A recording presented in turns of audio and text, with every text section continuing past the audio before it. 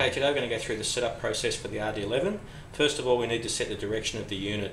Now, depending on which side of the door it is on, from the inside looking out, whether it's right or left, you need to set it up. So we're going to assume today it's on the right hand side, so on this side of the door. So what we do is we press the up button followed by the radio set button.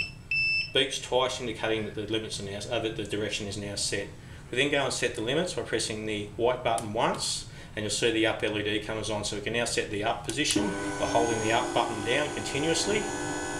Once we reach the desired position, we can release the up button. If we go too far, we can bring it back down a little bit. So once you're happy with the position, press the limit button once. That now sets the up limit. To do the down limit, you press the limit button twice. So once, that LED will come on. Twice, the down LED will come on. Now we drive it down using the down button.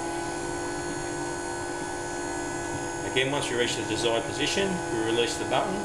We can drive it back up if you close it too much, but in this case we'll say that's your down position. Once we're happy with that, you press the limit button once, and it is now set.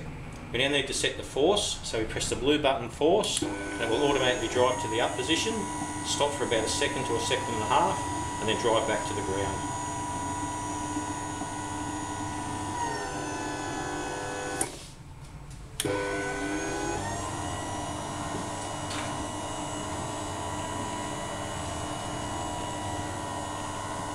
Once it's completed, it will beep 3 times.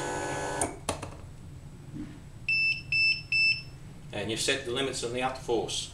Now we need to program the remote in. We press the radio set button once, the LED will come on, and press the button you need once, and that's done, it's now set.